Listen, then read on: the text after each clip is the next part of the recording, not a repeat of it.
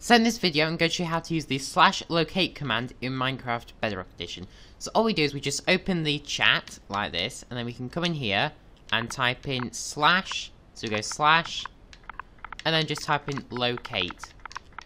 So /locate, and miss a gap, and we can see we have all these suggestions here. So let's say we want to find the stronghold.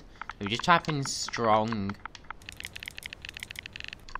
there we go, and we just press enter. And that'll give us the coordinates to where it is. Now, the Y is obviously question marks. That depends where you want to exactly land it. But it'll just land us roughly on top of it. So now we can see these numbers here, and we can just type these in with the /TP command, which will teleport us there if we want to. So now I have put in the coordinates for the strongholds. Now, if we just press enter, this will take us. Now, the Y, it didn't show up the Y access, but that doesn't matter. We can just put roughly 70 in, and that will land us roughly on top of the ground. And we'll be perfectly okay, so we can just then dig straight down. Now, this is Bedrock Edition, so it's very highly likely that it will be underground, near a village. Let's just dig down and see if we can find it. And here it is!